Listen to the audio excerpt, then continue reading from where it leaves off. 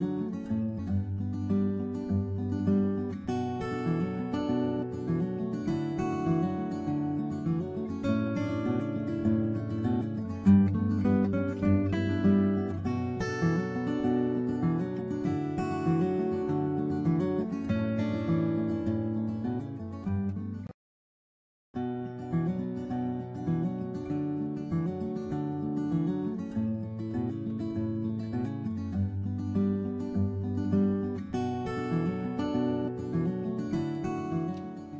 morning, everyone. How are you? It is Saturday, November 27th, 2021. This is episode 225. I want to welcome you to this place. This is Wool and Spinning.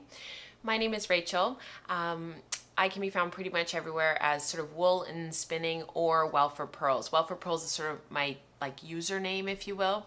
Wool and Spinning is more like the stuff for the podcast. So on Instagram, I've changed my username from Well for Pearls to Wool and Spinning. So you might have noticed that, but on Ravelry, I'm still Well for Pearls. Welcome, everybody. To new viewers of the show, and you're just checking this out, thank you so much for checking out the show and for seeing what we do here and what goes on here. For those who are returning viewers, thank you so much for continuing to watch the show week in, week out. If you don't mind taking a moment to hit the like and subscribe button, that would be wonderful. And welcome to our Patreon community, who is of course just going crazy in the chat. Thank you so much, you guys. You kicked off early this morning. Shauna said she couldn't sleep. She'd been up for hours. And we've got lots and lots of people here today. Already the chat is moving so fast I can barely keep up. I actually just had a look at the chat as I was getting everything organized, and I was like, oh, I'll pop in and say hello to everybody and blah, blah, blah. And then it was just moving too quickly. I was like, nope, I have to do my stuff to get ready to stream the show with you guys. So it's just really good to see everybody. So, and then at the last minute, I realized that I had already drunk my mug of tea already.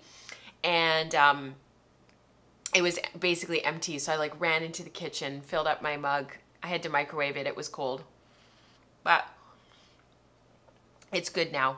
So I had to fill up because I do find by the end of the hour, my voice is dry. And I do find that just all the talking and everything that I do kind of run out of that voice stamina. I used to teach swimming lessons, and we would teach in the pool, in the water for 4 to 6 hours at a time. It was a long time. This was when I was between the ages of 16 and about 22, 23 was when I stopped teaching. And that was actually when they started cutting the teaching shifts back to only 2 or 3 hours instead of 4 to 6 hours. So there were days, especially on a Saturday morning, I would start at 7 a.m.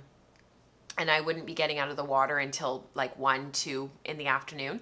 And my voice was just wrecked. And I walked around for 6 years, 7 years, just really, really croaky.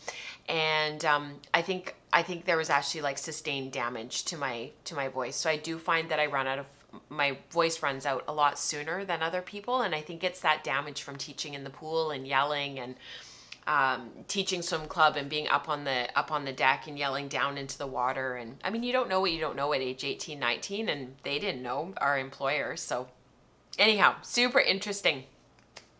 So good morning, everybody. We've got lots of people in the chat that are our regulars. It's so good to see you guys. Welcome to anybody who is new to the chat and new to Patreon this past couple of weeks, couple months, and just kind of finding their flow and their place. It's so good to have you guys here. So thank you. I have been working on the weirdest mix of projects this past week. I've had 20 minutes here, 30 minutes there, an hour here, just kind of weird, and just kind of getting a little bit of everything done. So I thought I would just go through kind of just a smattering of what I've been working on. And I also really want your guys' feedback on something. It's about my sweater that's in the background. I'm just not loving the button band, and I'm wearing this sweater for a reason. It's the Acer by Amy Christoffers, however you say her last name. And I wanted to talk about sort of my thoughts around these two sweaters. So yeah, we've got lots of stuff going on. Welcome to everybody, and we'll run the credits and we'll just get right into the show.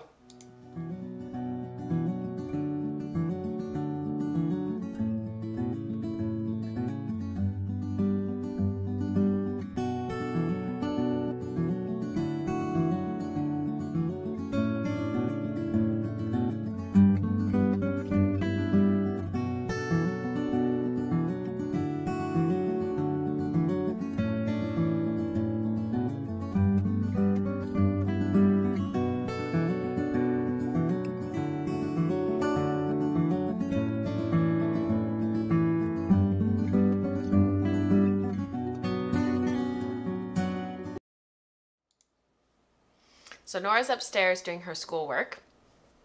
And that's actually why there has been just an unbelievable amount of sort of, little bits of time here and there this week, because both of the kids are at the end of term, and they had, James had 3 major final projects for the term, and Nora had 2 major final projects for the term. So she actually finished hers a couple of days ago, and then my mom, bless her heart, came over yesterday so that James could finish his stuff. So she sat with Nora and proofread all of Nora's stuff. So that was wonderful because it made Nora go back through her stuff and look at it once again. And James and I could sit in the school room, which used to be our office where we used to stream the podcast. We've turned it into a schoolroom, and it's slowly being morphed into a study. It's going to have built-in bookshelves, and I'll take you guys on a tour. Once it's all done, I will take you on a tour of the house. And so in the schoolroom, James and I could sit at his Chromebook. That was something that we had to buy for the kids. With this blended program, there is so much that is done through online so that the teachers can distribute all of the learning. That's why it's called distributed learning for the week. And so with my Chromebook and the desktop, there just literally wasn't enough screens because the kids don't have their own iPads or anything like that. So I said to Mike, I'm like, as soon as they come on sale, like I really think we need Chromebooks for the kids. It's been a game changer.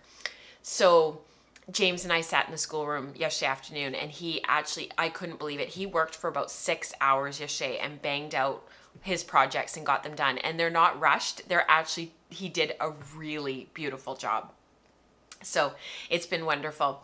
Eve says, yes, I want to see your house. I'm so nosy. Absolutely. So we are in the process we were going to do it ourselves. We started off doing it ourselves. Mike has already done the upstairs. He's finished sort of that section of the project, and we've both agreed that it would actually be a better use of our time, since it's not a renewable resource, to actually invest the money and just get the rest of the house done. So that's what we're just researching right now. We're looking for a contractor that can just like do it for us and get it done. So because with the kids and me home all the time right now, we just need to make some changes. So up and coming. Hence the constantly trying to clean out the house. Somebody was asking about the weather in BC. Yes, we've had an atmospheric river going on. Atmospheric rivers happen all over the world all the time. It just so happens that what's happened here is we have had this atmospheric river. We've had this mud and rain event. That's what they're calling it, where we got all of the rainfall that we would normally get in the month of November in one day. So that was last Monday. It was a week ago. It was almost 2 weeks ago tomorrow. And what's ended up happening is mass evacuations. People have lost their homes. CN Rail was washed out in parts. So there's no, there's light rail going now, but like there's a fuel shortage, there's a food shortage. It's affecting everybody who lives in the greater Vancouver area. We're basically cut off from the rest of the province, and the rest of the province is cut off from us. So it's been really fun. $30 max to put fuel in your car. All of the gas stations that are up near us are all out of fuel. Diesel's gone. You walk into the grocery stores, the shelves are empty. It's almost kind of like COVID all over again, but this feels a bit worse. This feels a bit more like Armageddon-y kind of. I'm not being like dramatic. It's just this has been really hard on people. And there's a lot of people that are going back into homes that they don't know what they're going back into. They don't know kind of what the damage is. Both of Mike's bosses, they lost their homes. So like the CEO, like the piano is in the like entryway of their business of like where they come into the business, because like they had to get it out. So anyways, heartbreaking stuff. Heartbreaking. All right. Why don't we talk about weaving first, just because it's the easiest for me to access here and the easiest for me to talk about. And I wanted to share with you, can I share with you guys something? I'm laughing at myself a little bit because it goes to show you how overwhelmed you can get. And you kind of develop like these mental blocks about things, and you're sort of like, I'm kind of surprised that I kind of put up this mental block that I thought something was so incredibly complicated, and then coming back to it 2 years later, I was like, really? So let me show you. I have wanted to weave these towels for a really long time. It was a free download that I had found, and so it was a Google image search that I just typed in candy cane towels, and I was basically just looking for a towel pattern that would be super easy, that I could throw onto the loom, that would be kind of Christmassy. I could adjust the colors if I wanted to. And this was the Christmas after my dad had died. So my dad had died like a couple of months before. I wanted to do something kind of festive. I was just getting started on the floor loom, and I found this. And I looked at it, and my immediate thought was, that's way too complicated. I like the colors. I don't love the purple, but I'll change it out. And I saved the image and put it into just a weaving file of like inspiration and kind of an ongoing visual journal. And I didn't look at it again. So I think what the hiccup was the threading. I think that was what was the issue. I think it was the fact that it went from straight draw to a point twill to a straight draw to a point twill, and it was changing direction every kind of 10 or 12 threads, where it was going this way at one point, and then it goes to this way, and then it goes to this way. And just looking at it and glancing at it, I was like, that's too complicated, and the treadling is too complicated, and the tie-up is too complicated, and blah, blah, blah. So that was 2 years ago. And I came back to it this fall because I was like, I really want to do those Christmas towels. I should look at it again. I wonder if I could figure it out now, knowing what I know. My knowledge has grown, just exponentially. Maybe I could figure them out. Maybe the 8 shaft pattern isn't as complicated as I thought that it was. Well, first of all, it's not an 8 shaft pattern. It's a 4 shaft pattern. And secondly, it's 2-2-12. It's treadling 1, 2, 2, 3, 3, 4, 4, 1. So it goes to show you that when you're first looking at this stuff, it really is incredibly complicated, and it really is just an unbelievable amount of stuff to learn. And the fact that we sort of take the time to figure this out and learn this stuff, and we build on, each project builds on itself, and each project builds on the previous project, goes to show you that when I went and glanced at this again, I was like, oh my goodness, Rachel, if you had just taken a moment, and that fall is such a blur, you probably could have figured this out. However, it's kind of neat because now James is old enough that he could kind of jump in, and we put this into Fiberworks, and you have to pay for Fiberworks. It's a weaving sort of software program, and you have to pay for it if you want the full capability of it. But you can do some designing, and you can do kind of basic stuff without actually purchasing it, and then you can take a screenshot of sort of what you've done. So what I said to James was, I'm not really sure. I don't love that purple that's in there. You see how every other candy cane is purple? Because these are meant to be candy canes, okay? Envision candy canes. And then I kind of think of the green as being sort of like holly. So I wanted to take out the purple. So I said to James, I took it out, and I said, what do you think? Like, why don't you start playing around with the color bar at the top and just see what you like? Because he is such a whiz with color. And I feel like the more I involve the kids, the more I get them sort of, excited about this stuff. They'll want to do some of it as well. Maybe not weaving, maybe not knitting, maybe not spinning, but other things. So he started playing around, and this is what he came up with. So it ended up just being the red and the green alternating, which was kind of what I thought I would do. But he played with like teal to make it a really modern Christmas. So taking out that green, and he put in a teal to make it sort of more of a, like I said, like a modern Christmas. He put in gold, he took out the red, he switched the red and the green, but he said he really liked the candy cane being the red and the white. The thing is that makes these towels really worthwhile is that your tie-up is super straightforward. It's 2-2-12, 1 2 2 3 3 4 4 1. Your tie-up is a little bit more complicated. You're going, from a straight draw to a point twill, and then you're going the other way, and then, so sort of a variation on sort of an undulating twill kind of an idea. But then when you get to the weaving, it's 1 2 3 4 1 2 3 4 1 2 3 4 1 2 3 4 for 3 yards, 6 yards, 9 yards, however long you want to make your warp. And then you just cut your towels where you want to cut them. So that's actually what I'm going to do. So I've wound a 6-yard warp, and I'm going to, lash on, and I'll just start weaving. And from there, I'll just weave the length of the warp, and then I'll cut them apart later. So I'm hoping to get 6 out of it if I can weave as far along the length of the warp as possible, like right to the very end kind of thing. And then from there, I'll just cut them apart post washing and finishing. So I'll cut them off. I'll serge the top and the bottom of the warp, and I'll wash them, and I'll cut them apart later. So that's my plan. So I've got the warp done. So here is the warp. It's sitting in a basket.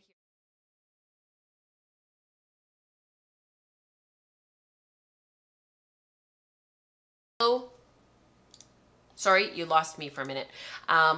The other camera was off because I was recording some stuff earlier. So I did not chain it. This is not a chained warp. I follow a lot of Laura Fry's recommendations that she has kind of worked out for herself and that really work for her in, I think it's called the Intentional Weaver. It's on Blurb. It's you can download it as a PDF, or you can purchase it as a book. If somebody could actually take a minute and put the link in the live chat for her book, that would be awesome. That book is just full of thoughts and ideas, and she works with I think she has an ongoing back injury, or she's had back injuries in the past.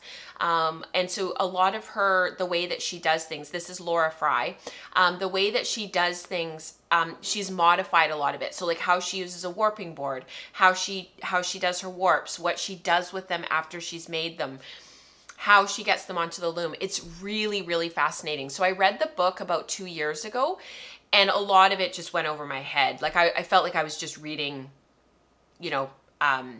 words on a page. And now going back to her book again and rereading some of those sections has been really great. But one of the big things was not spending the time chaining. So I think it's called The Intentional Weaver. If somebody has 5 minutes or 2 minutes or whatever, just to like throw it in to the live chat, the link, that would be awesome. But basically what I do is at the very top of my cross, and Laura Fry is a production weaver. So she's really cranking out long warps, big warps, huge amounts of them. And she's doing the same thing over and over and over again. So when she shares her process and shares her knowledge, I feel like it's really, really well kind of, it's tried and true. The other thing is that she talks about doing things 7 times. So you hear sort of the conventional wisdom of doing things 3 times. So the first time you're learning it, the second time you're reinforcing it, and the third time you make it your own. So if anybody hasn't heard that, that's sort of like a creative way of sort of approaching how you do things. She says 7 times when it comes to weaving. And I think the reason for that is that the first few times you're kind of working out all the kinks, you're figuring out the mechanics, you're kind of going through all of the stuff. And then you're going the next 2 or 3 times, you're sort of getting into a rhythm and getting into emotion. And then the last 2 or 3 times you make it your own. And the idea is by the by the end of that 7th time that you've warped, for example, you really know it. You can warp, in that way really well, very quickly. And so that's certainly been the way it's been for me. So what I do at the top of the cross, this is the cross here. I've got it all tied. And then at the top of the cross, to make sure I don't lose where my crosses are when I put it into the basket, I do 2 extra ties. So that I can, and I leave those hanging out of the basket so that I can just grab them and I know where they are. So that is how I do that and keep that organized. I've warped in 2/8 cotton. It's red and this sort of limey green that I had that I thought was okay. It's very Grinch, Stole Christmas kind of colors, not my first choice. It's what I had in my sort of stash, quote unquote, and then white in between, and it'll be a white weft. So woven at 22 ends per inch, hopefully 22 picks per inch for a really nice cloth. I had done some tutu twill towels last summer. They were the Swedish rainbow towels that I had done, and I wove them at 20 ends per inch. I think I was just playing around with the tutu twill and kind of, I was like, oh, I don't need to set it that high. I'll just set it at 20, and they're not wearing that well. And so I was talking to my weaving mentor about that, and she was like, yeah, 2/8 cotton, it really needs to be at like 22 or 24. And if you can't beat hard enough to keep it 24 and 24 on twill and get that nice 45-degree angle, go to 22 and see what happens. So I'm going to try 22 with these and just see, and then I'll be able to assess the wear and compare the two towels over time. These won't get used as much because of being for Christmas, but it'll be really fun to see them. And then the other weaving that I just pulled off, it looks like you guys are having trouble posting the link. I like the Grinch green with the red. Thank you, Jennifer. I really appreciate that. And Charlotte posted a link for the Laura Fry book in Slack, and I'll try to remember, and if I don't, throw a comment in on YouTube. I'll try to remember to update the show notes and throw them in there, throw a link in there. So she has a second book as well. It's called Magic in the Water, and it's it's the written sort of form of her final project for her GCW Master Weaver certificate. So Magic in the Water is her other book, and it's all about finishing, which was for her Master Weaver. So these are my finished towels. I actually have, there's 8 of these in total. These are my color, my rainbow color gamp from Jane Stafford. So this was part of the online guild. I'm just gonna move over a little bit so that I can talk. These 2 are completely finished. I've got, the other ones they're all hemmed, but I found after washing and finishing, there was a couple of skips that I needed to fix. So they're on my ironing board right here, actually. I just need to fix a couple of skips, but they turned out really well. I'll just put on the big camera so that you guys can see, and I can hold it up. So this is the right side. So these ended up turning out, they're not super big to go through the kind of color repeat, if you will. They go, you can see the clean color goes from here, and it goes on a diagonal. So if you can see, it goes violet, violet blue, royal blue, and then it goes blue, lighter blue, and then the clean blue. So it goes on a diagonal all the way down the towel, all the way down to the red. So if I hold these up, you'll be able to see that sort of go through the whole towel. What I really like about them is if you kind of look from a distance, you can actually see, and I'm gonna have to hold it in my mouth so that I can point it out to you guys. There's almost like a cross in there.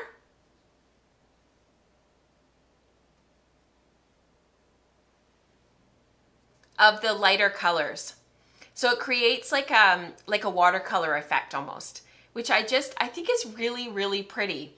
I just really like that. So it goes all the way through from red down here at the one hem all the way up to the violet at the other end. And honestly, it's just 8 towels of that. And then when you fold them into thirds, which I really like tea towels folded into thirds. And the reason is because it hides the selvage. So even though generally my selvages tend to be quite good, I just really like the clean look of a towel hung in thirds. I don't know why. My friend Miriam used to do it. She used to always hang her towels, her hand towels, her bath towels, her tea towels. They were always hung in thirds and at her apartment. And she lived in this like really, really crappy little apartment. And she was always complaining about it. And there was mold and there was silverfish. And it was just like not a really nice apartment. And she didn't have any money. She was still a student. And her and I just met Mike. We were just engaged. And and so I go over to her place, and we all kind of felt like we were still university students. We were still kind of getting on our feet. We were all in our early 20s. And you go to her house, and all of her towels were beautifully folded. It was always as clean as she could possibly get the apartment. And it just stuck with me. Fold your towels in thirds. I know it's just the silliest thing, but isn't that pretty? You know, hanging in your kitchen. So the other way, obviously, that you can hang them is in half. It's just that you see the selvage, which is fine. The selvage isn't bad, but I don't know. I don't think it looks as pretty. That's just me. So anyhow, these are them, and I've got 8 of them, and I've earmarked them for most of them are going to be gifts. I am going to keep 2 for us because they're just so happy, and it was supposed to be a GAMP. To look at the different colors and how the different colors play across one another. So one of the really neat things about this is that if you sort of look across the warp, like this is the yellow, the green, and the orange against each other. So like if you kind of hone in on some of those sections, you can really see how you can get some really, really amazing effects. This one here is one of my favorites. It's orange, green, and blue. That is that yellow, green, and blue, or yellow, green, and orange one. This one's really neat too. It's the green, yellow, and red, and orange. So you've got 4 colors in there. So some of them you've got, because of the color blend, so this is clean yellow in the warp. This is clean green in the warp, and then you've got 1 thread of each in this square.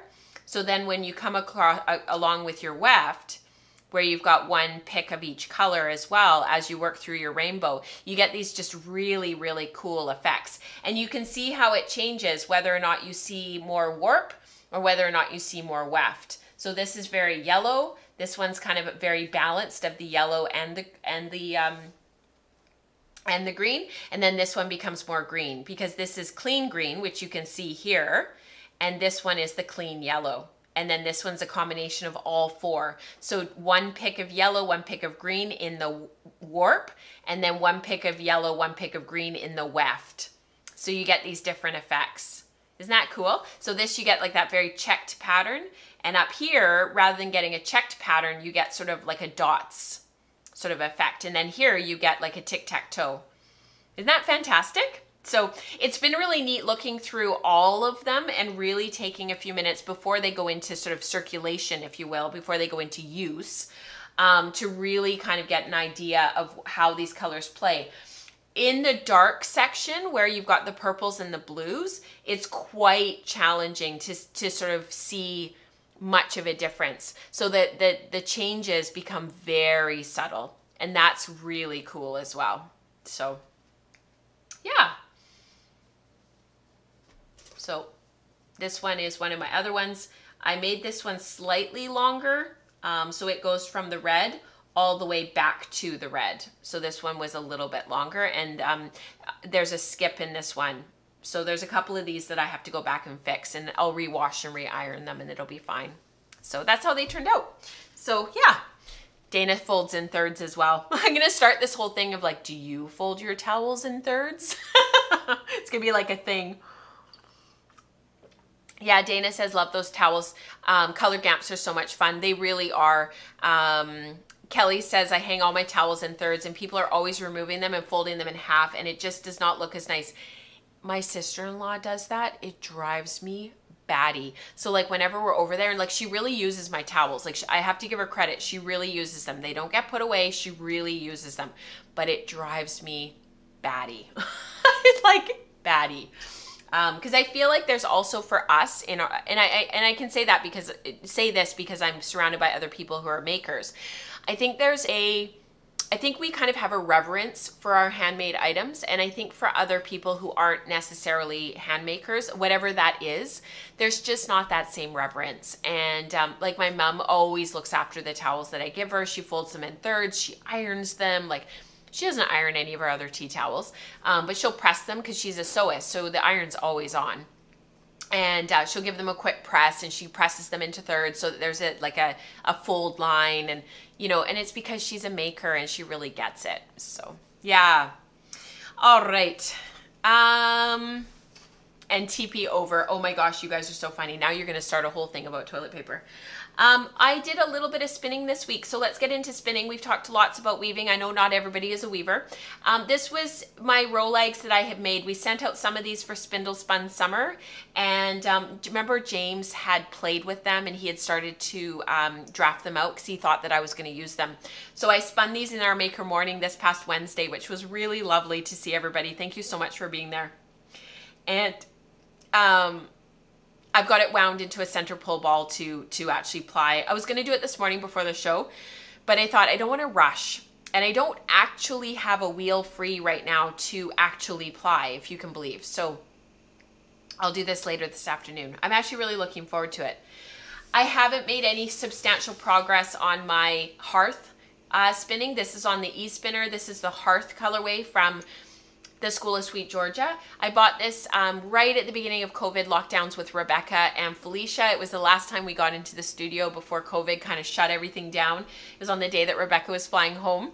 So I started spinning this. This is going to be a total of 8 ounces. So this is the first 4 ounces going onto this bobbin right now.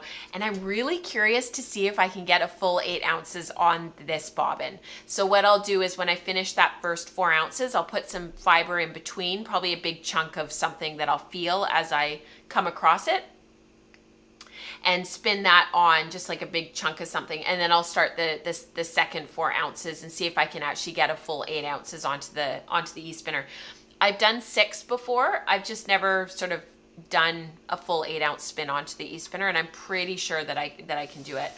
The colorway and what it looked like in the braid was in the intro credits.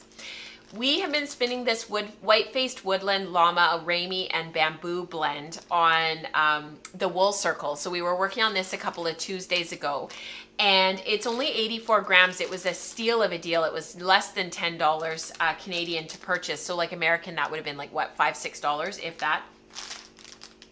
It is proving to be quite challenging to spin. I am really enjoying it. So I just finished a half of the first bobbin. I've still got, so what I did was I divided this into 2. So it ended up being 42 grams per bobbin was what I was gonna do. It won't actually be a bobbin change probably. What I'll end up doing is I'll just spin it all to one bobbin with some fiber in between so I know where to stop when I'm rewinding onto storage bobbins. And then I took the first 22 grams and we started playing with it on the wool circle, and I just, you know, did sort of what I normally do to get started with the fiber and just sort of start to learn it. You will understand why I'm putting this silk down in just a moment.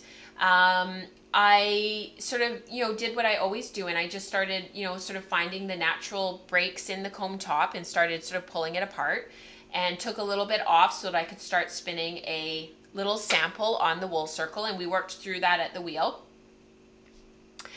Afterwards, as I was continuing to spin, you can see how flyaway this fiber is. It gets on everything.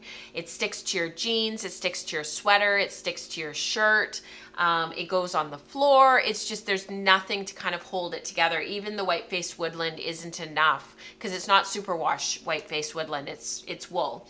It just, there's not enough to hold it together. There's no percentages on here, so I don't know what the percentages are of all of these fibers, but I suspect that between the 4 fibers, they're probably pretty evenly matched, because this doesn't feel woolly at all. It feels more bast than anything, bast fiber. So what I ended up doing was I stripped it down like this to about the width of my pointer finger. And I very, very, very gently pre-drafted and added a little twist just to hold it together. And I ended up putting it on a distaff. So the other day for when we were in our OHS group meeting for our Master Weaver on Thursday, I was seeing her spinning off of the distaff, and that's actually been really enjoyable. And it's made me really enjoy spinning this fiber. Because it's just something different, right? Just do things a little bit differently and enjoy the process. So now what I need to do later today, I'm hoping I get a chance. I'm working tomorrow, so I may not, but and I'm teaching this afternoon a second part of a workshop. So what I'm hoping to do is actually to get this the rest of this 22 grams stripped down, pre-drafted, loaded onto the distaff, so that I can continue on spinning. This is on my Lendrum that I'm spinning it, actually. It's right here. The reason was actually just for the wheel was free. And I wasn't actually doing any active teaching on that wheel at the moment. And so I ended up just using the Lendrum. And at 17-1, it's been absolutely perfect. My plan is to make a 2-ply.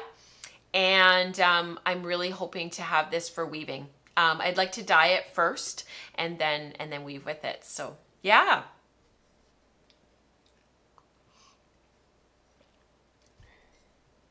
All right. My mother-in-law knit her 4 sons each a sweater when they were boys, which she rarely let them wear for fear of them wrecking it. Oh my goodness, Jennifer, I have heard that from other people before. It makes me laugh every time. You know, it's a really tough, it's tough, right? I have the sweaters that I knit for the kids when they were babies, and I have all their toques and whatnot. And there's a part of me that's like, maybe I should just donate them.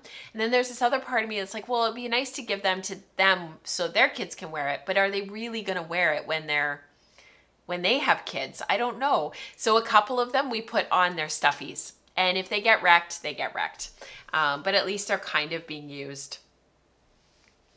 Jennifer says, I use my nice crystal wine glasses for the same reason. If they break in use, then it means they have been loved and used, and yep, I'll have to replace a couple. You know, it's funny, Jennifer, that you would say that, because, you know, I felt like when I first, I was one of the rare people in my sort of group of friends and in my family that asked for china when we got married.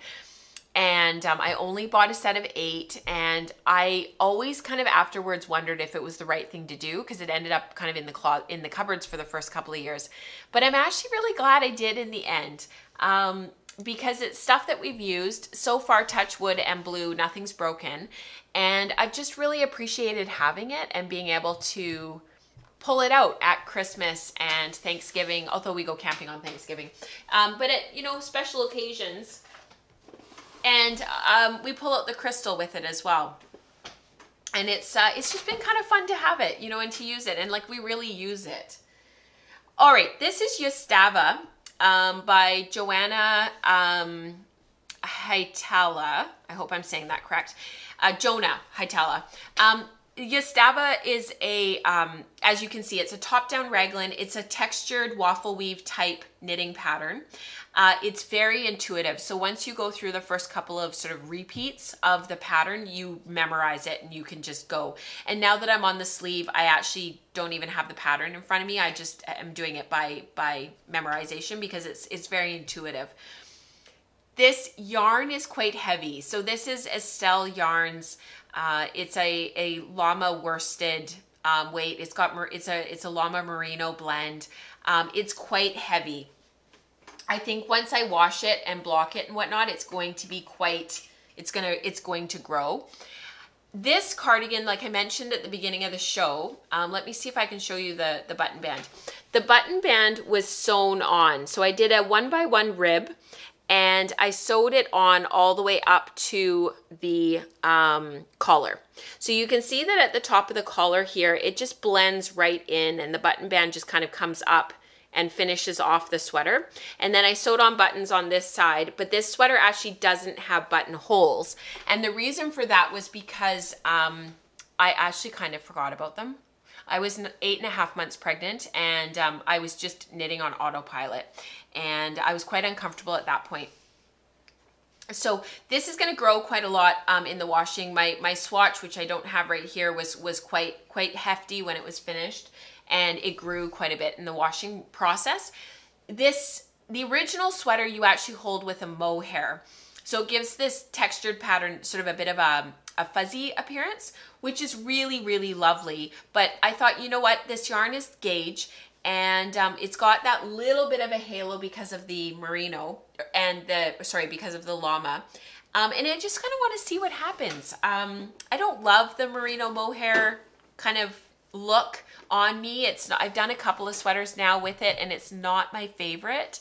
So this kind of ended up being what I decided to do. What I am pausing about is the button band. So I pinned them so that you guys would really be able to see. But I followed the instructions with the pattern and I did the knitted collar and then I picked up for the button band. And this is the side where the buttons go. I kind of decided that because as I was knitting it, I was like, I'm not sure I really like this. So I'm just going to knit it straight and cast off so that I can see what it looks like. And I'll put button holes on the other side if I continue to go along with this method.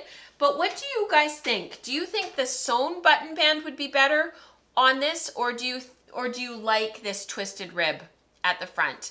And there's twisted rib down here, and then there's twisted rib on the cuffs. I'm really torn. I feel like it would really finish the sweater beautifully if it was a sewn button band, but I also, because I don't love this up here, I don't love that transition and love that. So then the other part of me was like, well, maybe I take this back, do the button band, and then pick up the collar all the way along. Dana says she likes the twisted rib. Vicky says she likes the twisted. I don't know. What do you guys like the look of it? Like, does it look right to you? I always think this doesn't look right. How you have the collar and then the button band like that. Like, I just don't love it. Eve says she likes the button band that's there. Rebecca says she likes the horizontal look with the textured pattern.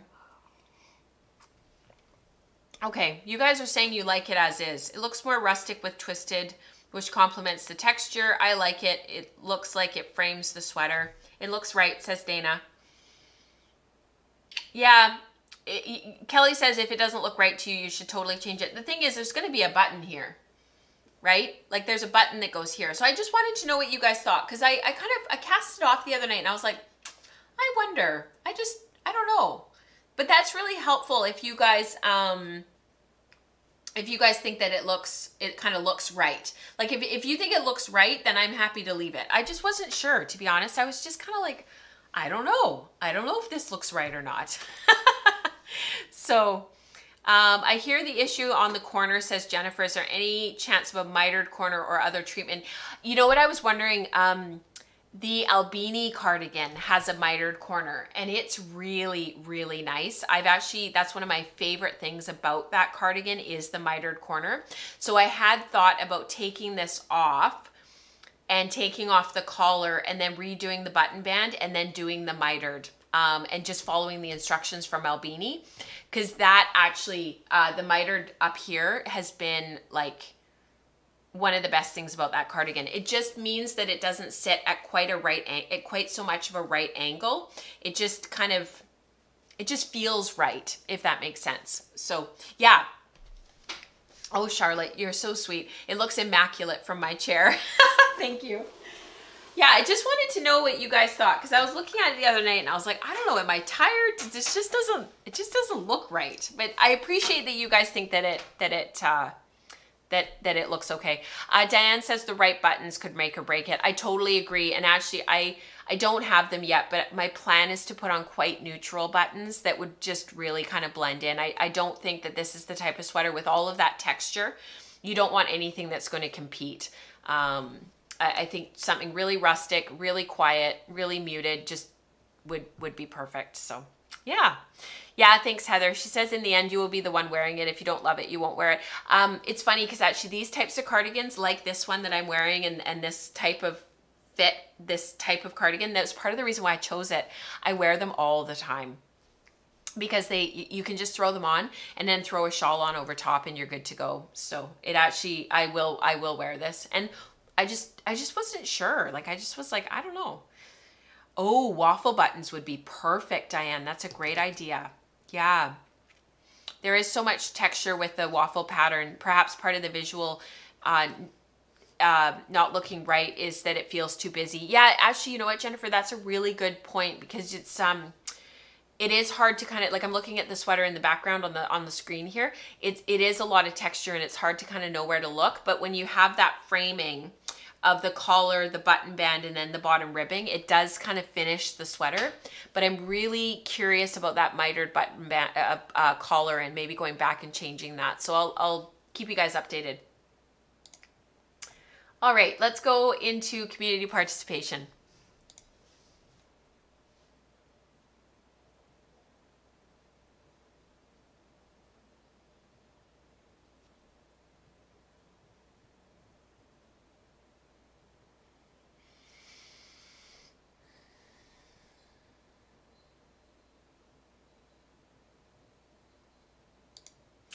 So Jennifer had a great idea. She says, make waffle buttons. That's not a bad idea.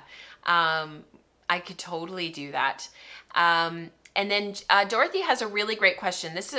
Thank you, Dorothy, for asking this. This is a really great question. She says, how many sweaters do you have on rotation in your wardrobe? You know, I actually think that's a really good question, actually. It's a little bit comical because, like, I know I've knit a lot of sweaters over the years. In terms of sweaters that I actually have in rotation right now that I'm actually wearing, that I wear all the time. So I wear my Albini all the time. I wear this all the time. I actually have lived in my Cat Bells cardigan for the last week. I almost wore it this morning just to show you guys how much I've been wearing it. But I ended up wanting to wear this one because I wanted to show you the button band. But I've worn that this past week a ton.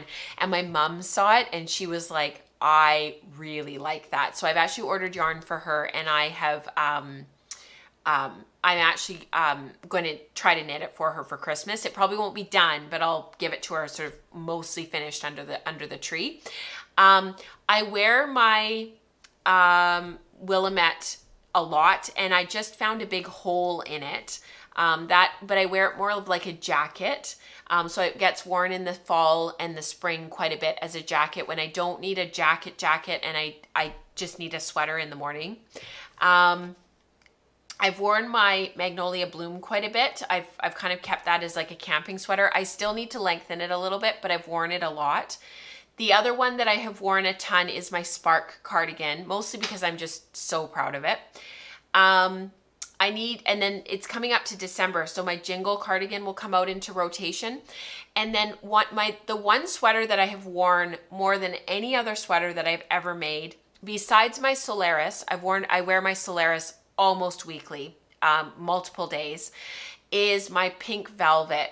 But James grabbed it one night and pulled on it. He was mad. He pulled on it. He grabbed it. He was trying to grab at me, and he broke the bind off at the back. It's that woolen spun yarn, and I don't have it anymore. I looked and looked and looked. So I actually need to rip it back 2 rows and then recast it off to fix that, because he's actually like torn the bind off. So, which is kind of too bad because I wear it all the time. The other cardigan that I wear a ton is my Gentle Morning. So those are kind of the big ones that I wear, and those are the ones that are like in rotation all the time. I still wear my A Day a lot. That one was by Cirilla Rose from years ago. I wear that one a ton, and I wear my Solaris a ton. Those 2 sweaters were like, they were big wins for me, and I wear them all the time. The funny thing is they're both knit out of Cascade Ecological, which is kind of funny to me. They're both knit in the same yarn. So yeah, I do have quite a few that are in regular rotation that I do wear quite often. So yeah, it's not a fair question because Rachel rips out and reuses the yarn. She's actually knit 4,251 sweaters. It's true, Diane. Actually, I had a really lovely conversation with my friend Mona at Knit City this past fall, and she said to me, she's like, I really appreciate, she was being really sincere and really serious.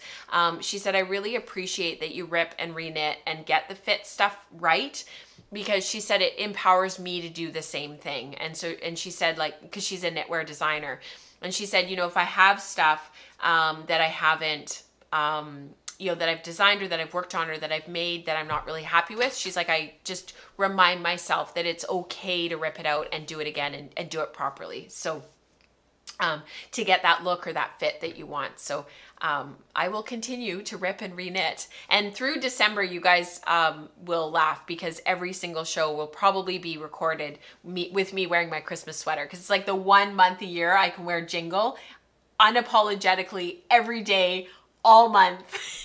So look forward to that. All right, so community participation. This one is from Sue. I love these colors. So this is Breeding Color Study on Jacob. We're just finishing up in December our Jacob study, and we will be moving on to a new study in January. Information forthcoming. Me and Katrina are organizing that for you guys. Katrina's working very hard on all of that. This is from Sue. I'm powering along towards the finish line over here. I started out with 300 grams of white, 100 grams of gray, and 200 grams of black Jacob comb top. She added in sari silk and English Lister locks for color, which I think is brilliant, and dyed some of the white into all the inspiration colors from the original kit. I've posted photos in the past of the various bats I blended with these raw materials, and I've been spinning these off and on over the last few months. My goal is to knit the Tony cardigan by Coco Knits, and here are a few in progress shots. And actually, if somebody wants to link the Tony cardigan by Coco Knits, that would be awesome.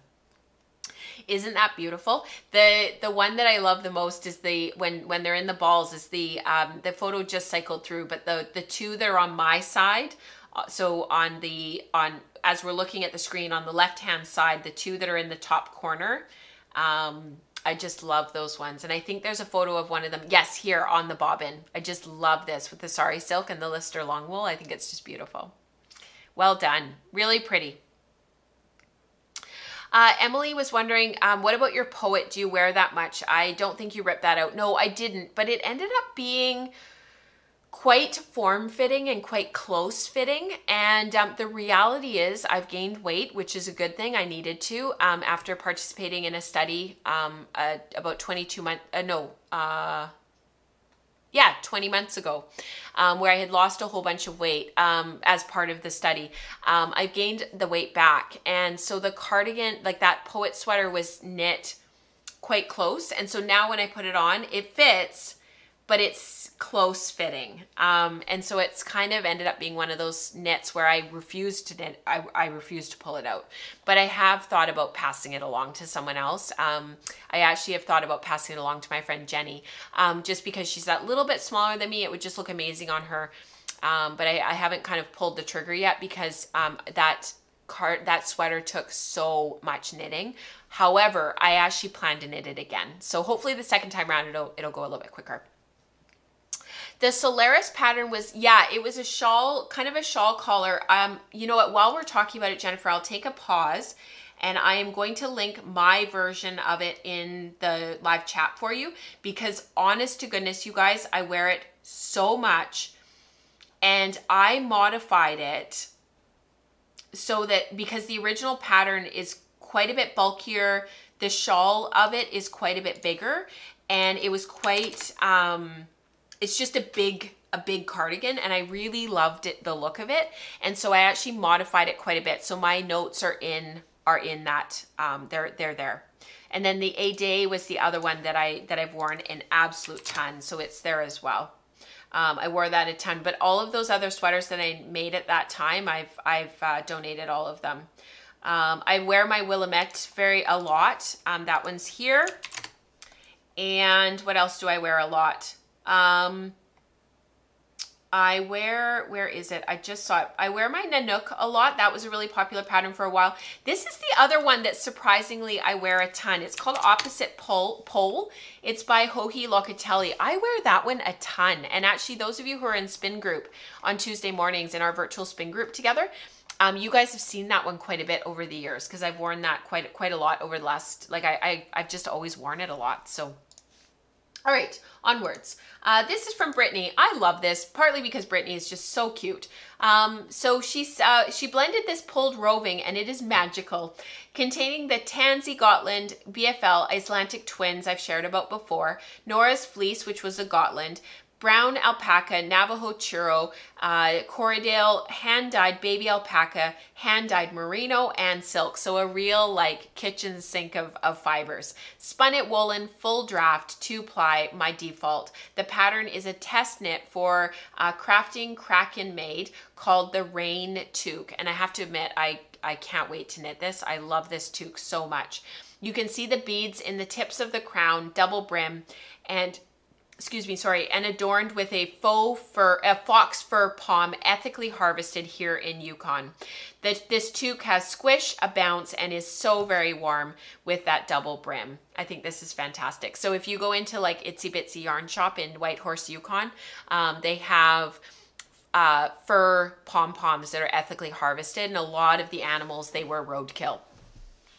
And I had a whole conversation with the owner of the shop because I felt like living in Vancouver and living in the South that I just wouldn't be able to wear it. And if people asked me if it was real fur, I would have to tell them, and then I'd have to go into the whole story. And I just kind of felt like down here with all of this stuff down here and not understanding about Arctic life and about what happens in the Arctic and so on and so forth, that I just couldn't purchase a fur pom. But I really appreciate that there are others that are able to do that and able to wear this stuff and understand the ethics behind it, because these animals are a lot of them are roadkill, and the pelts would just be left to rot. So at least they're being used, which is wonderful. And if anybody has any questions about that and about those programs, definitely reach out to, I'm going to kind of put you on the spot, Brittany, but reach out to people like Brittany and people like Rebecca, who live in the Arctic and understand about this stuff, and they can really help you to piece it together and understand. I think that's really important, because I think it's wonderful. And Zero to Hero. This is from Laura. So this is, I test knit Anna Joanna's, I think it's called Veka cardigan in my hand spun. So it was carded thin, not a very nice prep as it's meant for felting, and some drops kid silk. I wanted to share this because I thought this is a great pattern for smaller amounts of hand spun. I totally agree, Laura. Together with commercial silk mohair. This one is for my daughter, but I'm planning to knit one for myself too. The pattern will be published in March. Beautiful. Well done, Laura.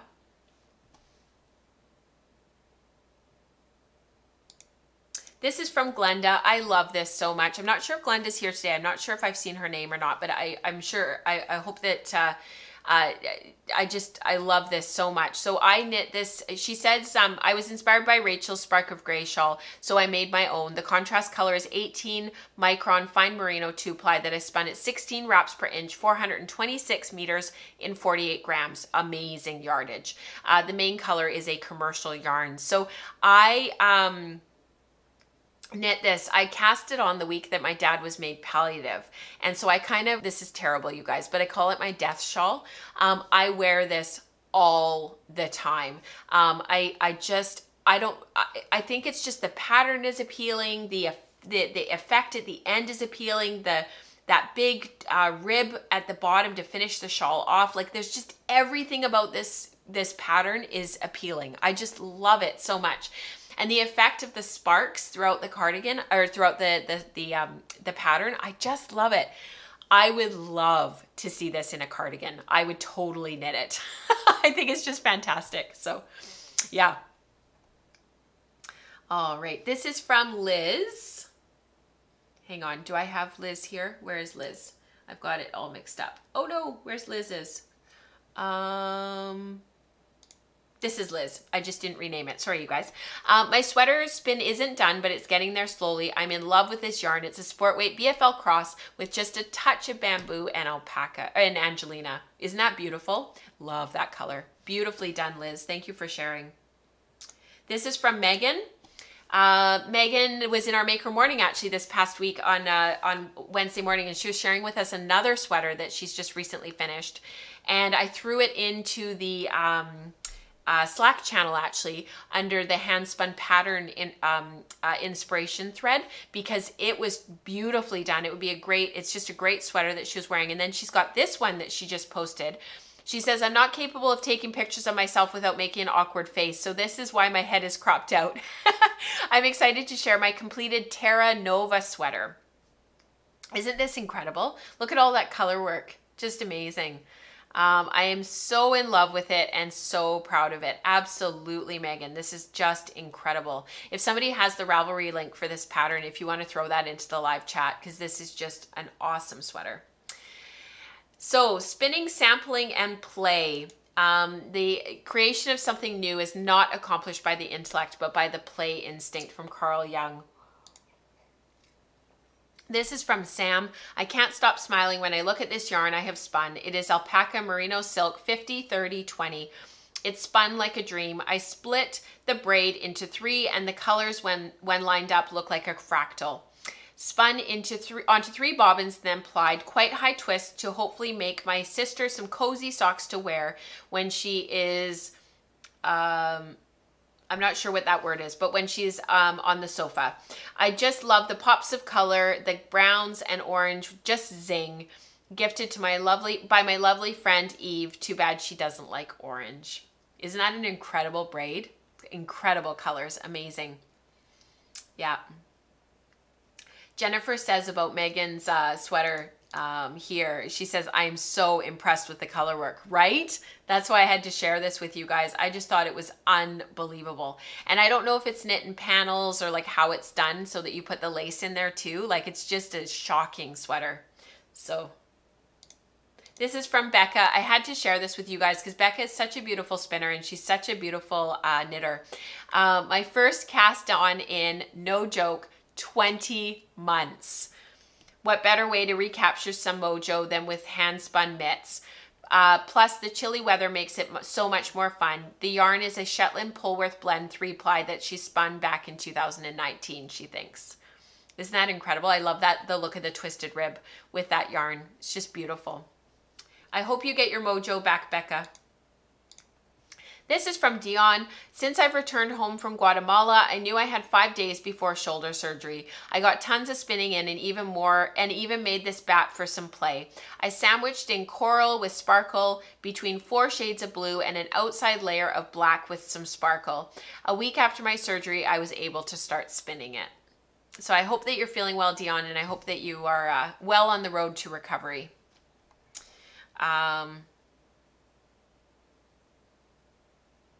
Cooch. Oh, okay. Thank you, Eve. Cooch is pronounced cooch. So that was the word that I was trying, when she is cooched up on the sofa.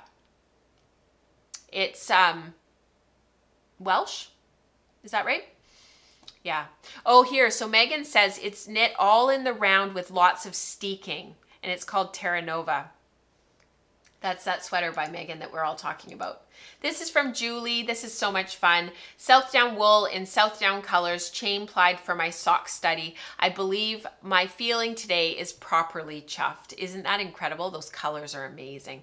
I remember there was a breed, there was a Fiber Club one month that was from Sweet Georgia when I was spinning it every month for them, and it was these colors, and I have a chain plied skein that's basically the same, and I saw this that when Julie had shared it, and I thought I've got to pull that skein out and do something with it because this skein is just beautiful. So I need to do that. This last one is from Amanda. A bit of transformation. A sad faded cardigan got frogged, and I overdyed the yarn with Kutch. Now you've got me all mixed up, Eve, with Kutch.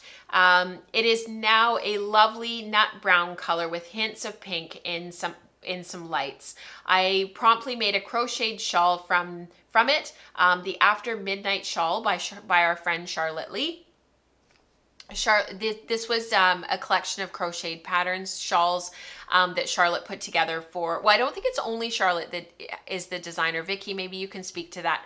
But it was, Charlotte did a bunch of the designing for the shawls, and she's a friend, and she's just wonderful. So it's called the After Midnight shawl. Definitely my kind of color now. It just looks amazing, Amanda. Well done. So we have a lot of alongs going on in the community at the moment. So there's like the Spindle Spun Stitches. We've got the 51 Yarns Group B is just finishing up next month. Their 2-year spin along. We've got the Luxury Fibers along, and we've also got people working on their weaving. So I've linked all of those alongs in the show notes, and you guys can have a look if you are looking for some inspiration, looking for some projects and stuff to work on. So that is it for today. Thank you so much for being here today. Thank you for taking the time out of your Saturday morning to watch and to participate in the live chat. Yeah. Oh, Vicky, I was right. Yeah, it's all Charlotte. She's very talented. She does the introduction to crochet videos on the School of Sweet Georgia too. She's just the cutest thing. So have a wonderful week. I hope it has been restful for those who are in the States and had the weekend off. And I hope that you are all invigorated to get back to things next week, and have a wonderful rest of your week. I can't believe that we are almost into December. It is just too much to bear. So next week will be the beginning of December. Before we say goodbye, I wanted to mention that starting on December 1st, so that's this coming Wednesday, For the first 4 Wednesdays in December, we are going to have a maker morning every Wednesday morning. So it will be every Wednesday morning at 6:30. So if you are a patron of the community, watch for the Patreon post announcing with the link for the maker morning. We are going to do them a little bit differently through December. So the first 4 weeks of December, so we're not going to do the 5th week because it'll be after Christmas and nearing New Year's, and that can sometimes be a really busy time for people. There's still family stuff going on. So it's just the first 4 weeks. So rather than having 2 maker mornings, we're going to have 4. They're going to be an hour long, just like our regular maker mornings, from 6:30 till 7:30 Pacific in the morning. However, they're going to be a little bit different. So instead of having an hour long to chit chat, the first half hour, everybody will be muted and everybody will just be working on their stuff. So that's why we're having 4. It's an opportunity to work on gifts, year-end stash dash, projects that you're trying to get finished, stuff that you're trying to sort of work through and get done, get off your wheels, get off your looms, get off your sewing machine, whatever it is that you need to work on. That first half hour will be silent. Everybody will be muted. There will be no talking. And then at 7 o'clock, so halfway, so we'll have half an hour of quiet. And then for the next half hour, we'll go around and everybody can share what they're working on. So, or what they were working on and what they're working on for the month. So, it'll be a chance to really like get some stuff done and we're not going to be sort of sitting and chit chatting in our like we normally would. And I will not be recording the first half hour. So the first half hour will just be people working. And then you're not making on your own. You're not making like by yourself. And then the second half hour, I'll record that and we'll put that into the Maker Morning playlist for patrons to sort of see what people are working on and what they're trying to get finished for the end of the year. I know that not everybody gift knits, not everybody gift spins, not everybody gift weaves, but people do often want to get things done for the end of the year and they want to have things, sort of tied up and bobbins free, needles free, looms free for the new year. So that's what we're going to be doing. So that will be starting on Wednesday, December 1st. So when you come into the Maker Morning, it will be silent. No mics will be on. And for that first half hour, it'll just be quiet making. All right. So I will hopefully see you guys on December 1st on Wednesday morning.